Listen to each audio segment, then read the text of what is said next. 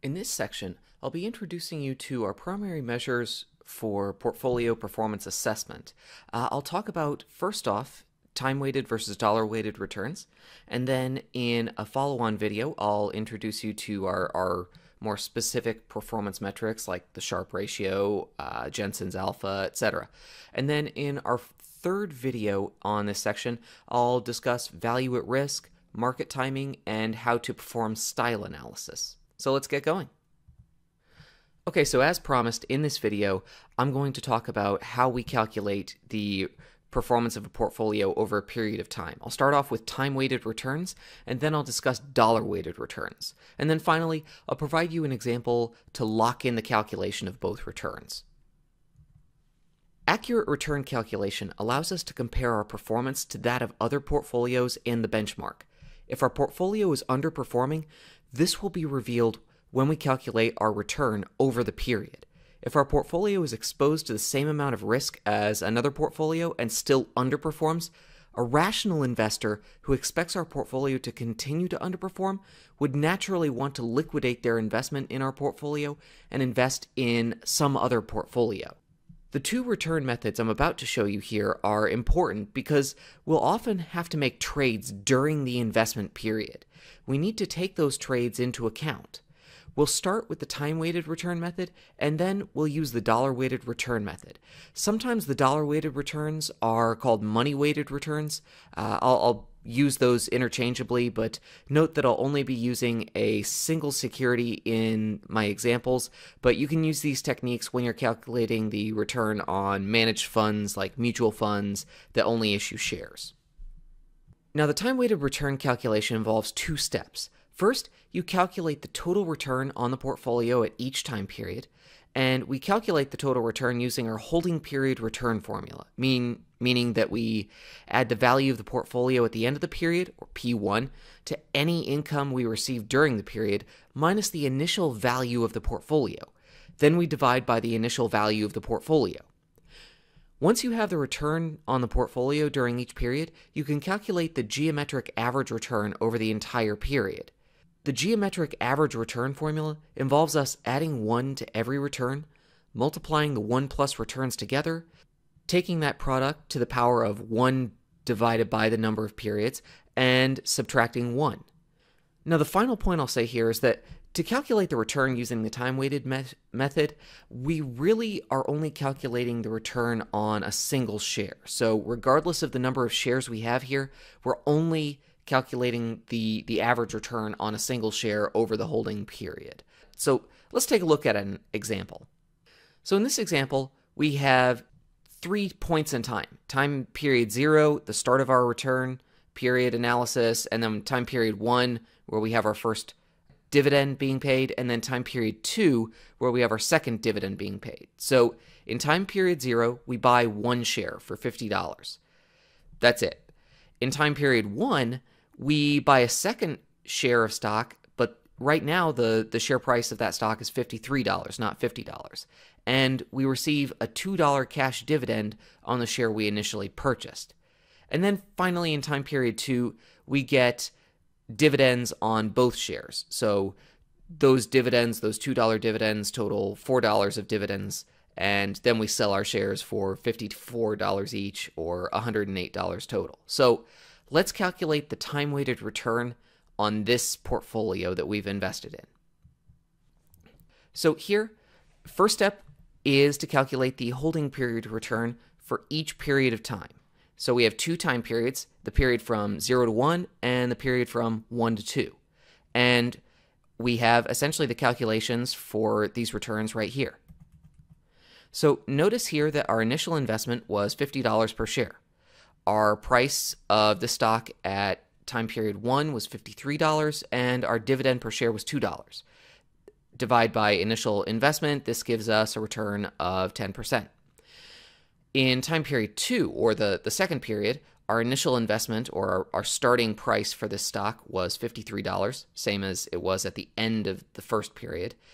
And we end in time period 2 with a share price of $54 a share, and we had a $2 dividend. And we divide that all by the initial starting price, so our return here is 5.66%. The second step is to use the geometric average return. And so what we do here is we add 1 to each of these returns. So 1.1 and 1.0566. We take the product of those and then take that to the power of 1 divided by the number of returns that we have. So we have 2 returns here. We have 2 periods. So we're taking the product of these 1 plus returns to the power of 1 divided by 2. And then we subtract 1 to get rid of the principal that we added here. And so our time-weighted return is 7.81%.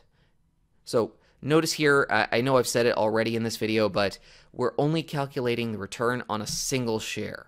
We don't really care how many shares we bought in the second period or at time period 1. We just care about the return on a single share of stock. All right, now the dollar-weighted return method or the money-weighted return method is a little different, and honestly, I think it's a lot simpler. Essentially, we use the IRR formula.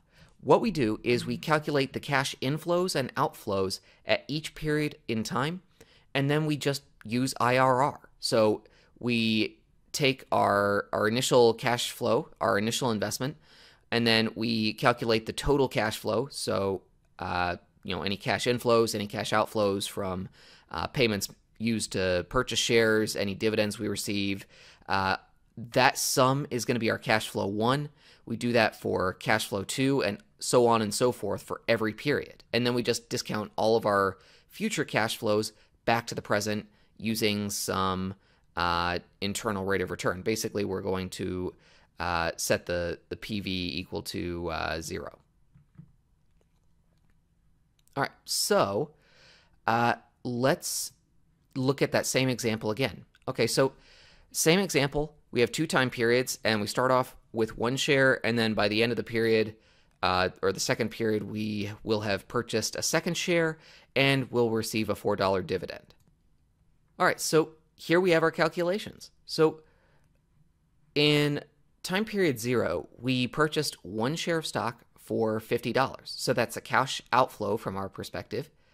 So that goes right here as a negative 50. Next, in time period 1, we got a $2 dividend for the share of stock we already owned, and then we paid for an additional share of stock, which at that point was trading for $53. So our total cash flow at time period 1 is 2 minus 53, or negative $51. In time period 3, we got 2 dividends, each $2, and so that's where that $4 comes from.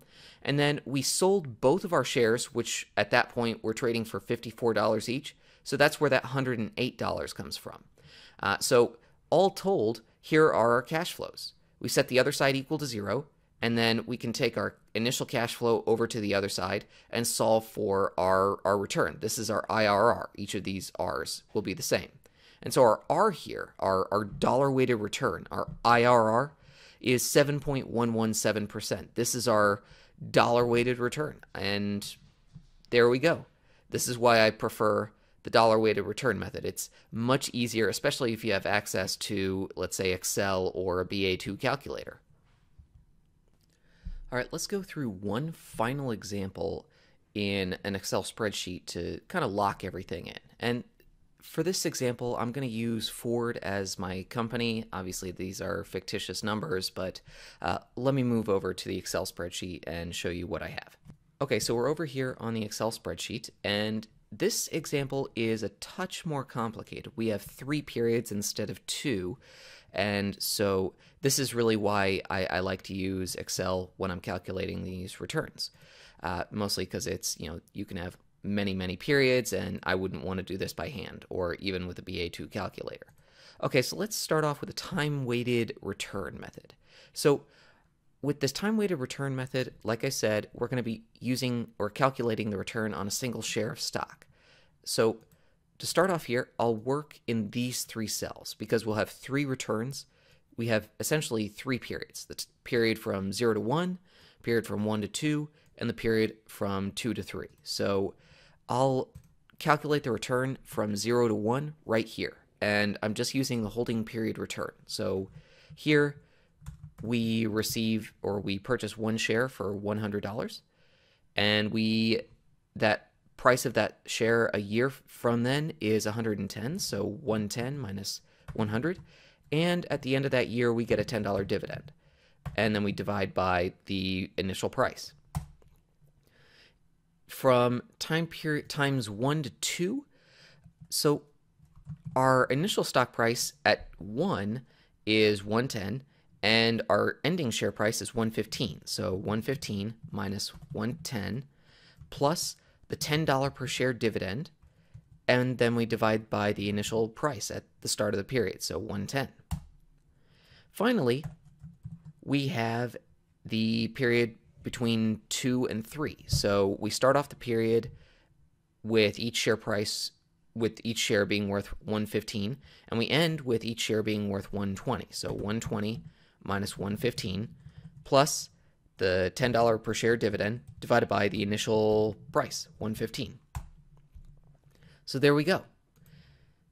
And I suppose I have these out of order, but we'll just work with the time-weighted return right now. So like I said, once you have your individual returns, you calculate the geometric average return over the entire period. And so I'll show you two different ways to do this. We can start off by just taking 1 plus each of these returns.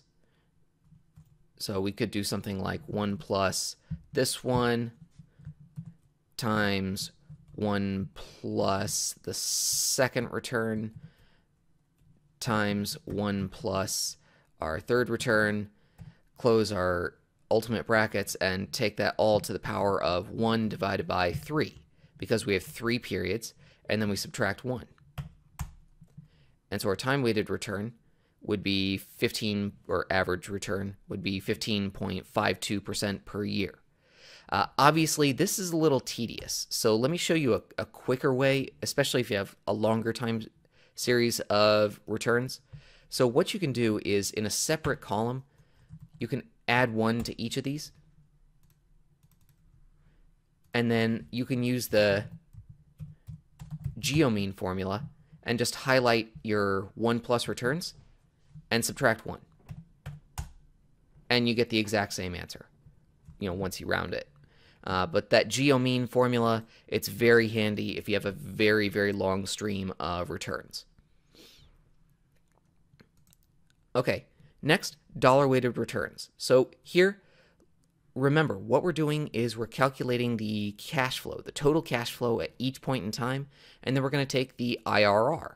So here, what I'll do is I'll start with the initial cash flow, and initially we pay $100 for 1 share of stock. So here, in the first period, we have a $100 cash outflow.